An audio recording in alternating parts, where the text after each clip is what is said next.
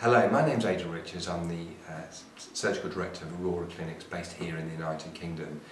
We're going to be showing you a video in a minute of me correcting inverted nipples under local anaesthetic. So I'm going to be showing you a series of operations I've performed recently under local anaesthetic. So inverted nipples are very common. I specialise in correcting them and perform 40 to 50 of these cases per month, and I just thought this would be useful as a sort of a taster to show you what's involved. So here we can see this is just the start of the operation, and I'm just instilling some local anaesthetic under the nipple in this case. So I'm using local anaesthetic with adrenaline in it, and here I am just cleaning the area. The local anaesthetics had a chance to work now, so while I'm cleaning it's becoming number. Here we are just putting the drapes on. We've got a special fenestrated drape which has got a sort of window in it which gives the advantage of being sterile, but good access to the nipple area. So the first stage is to put the stay stitch in the area, and you can see here I'm just using a Proline, which what that does, if you put it on a clip, it sort of tenses up the ducts and pulls the nipple out a little bit. And then I just mark around the base of the nipple, and then I'll mark the 12, 6, 3 and 9 o'clock positions on the nipple. That's where my sutures are going to go, and then cut on the lower outer aspect of the nipple between the 3 and 6 o'clock position. And I don't know if you can see here that I'm dividing the ducts, and as I divide the ducts, the sort of nipple sort of springs out. Then I hold it out with this cross stitch which I've shown before, which is a monocrystal stitch which is inside the nipple. So two cross stitches which lie inside the nipple. And then that's just trimming the stitch there. So you can see that the nipple's nicely out there and won't go back in. So you see it's really quite stably out and is very unlikely to go back in again. Here I am just performing the similar surgery on the other side. You can see the stay stitch going in. It's very important, to get good stay stitch to hold the nipple and tent it up there. Here I am again marking the circumference, the base of the nipple where I'd like it to be, and again marking the positions on the nipple. You see the ducts are really very tight in this case, so really this is a grade 3 nipple.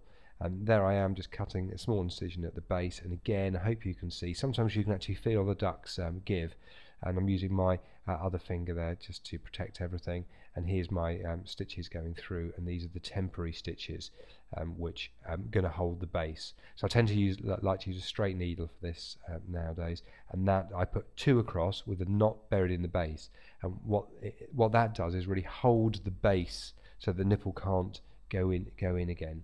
So that's a very good technique. And there I am just putting a tiny little absorbable stitch in the skin of the nipple. So this is the final result. You can see quite a good natural result, I think, with the nipple everted on that side. And then we just put some light dressings on the area.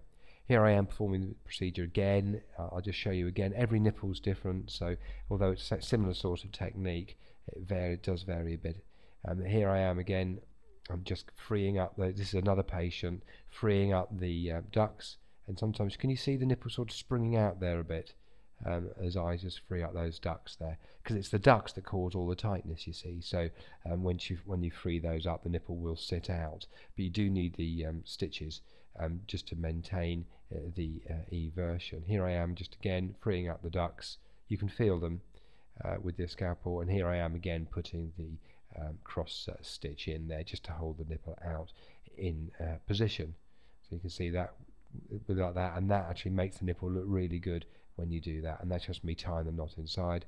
This is the dressings, very simple sort of foam with non-sticking material, bit of gauze in the top, and then some brown tape which we'll apply as the final dressing. And this dressing is going to come off at about 5 to 7 days following surgery, and normally the patient will take it off herself. So that's really how it's done. I mean, I find it a very simple, effective technique. There is some discomfort in the initial bit, but it's really not too bad. So thank you very much for watching the video, which I hope you found useful and informative.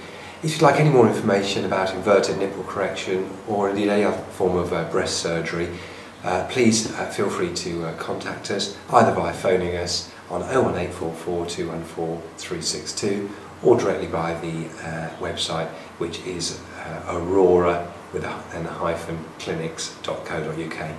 Thanks for watching.